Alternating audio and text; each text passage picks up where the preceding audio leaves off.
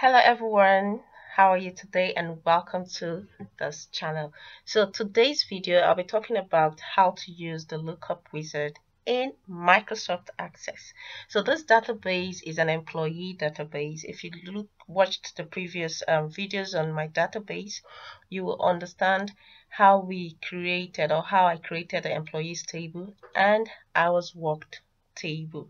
So I'm going to go ahead and create show you how to use the lookup wizard, which I didn't do in the other videos. So what I will do is click on this table called hours worked table.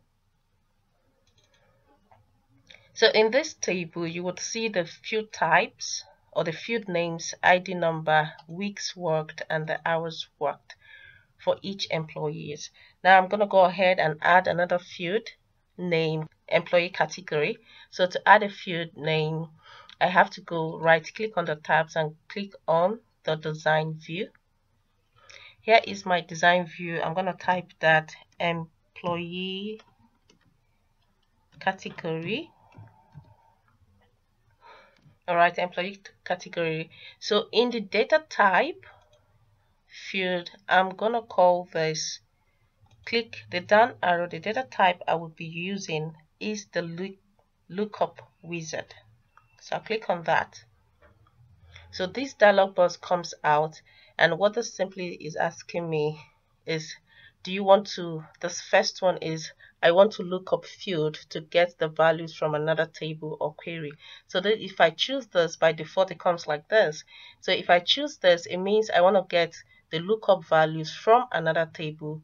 If this particular field is in another table that I have here, then I can go with this, but I don't have this field. I want to create a new one. So I'm going to click on, I will type in the values that I want. Okay. So here I'm going to type in the values that I want. The first one will be salaried, and here is hourly. And the next one, I'm going to call it temporarily.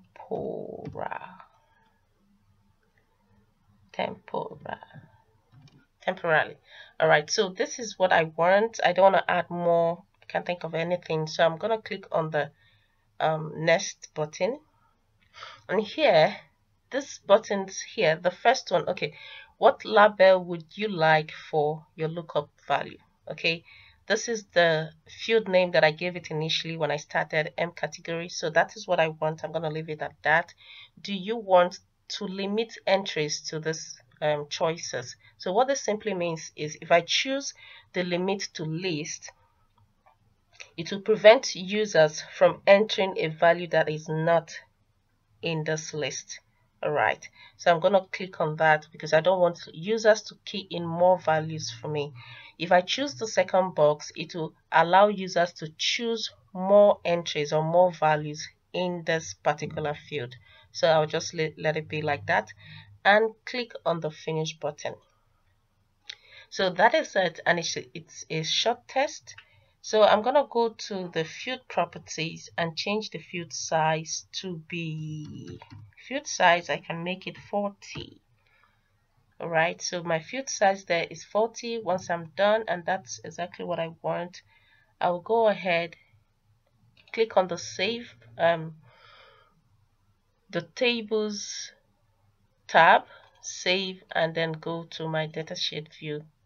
So you would see here that I have a new field name there called employees category. So I'm going to widen this by double clicking at that edge. So here, this particular employee's ID number, if I click here, I can then choose, you will see a drop down menu. All right, so that is my lookup wizard, what I just created.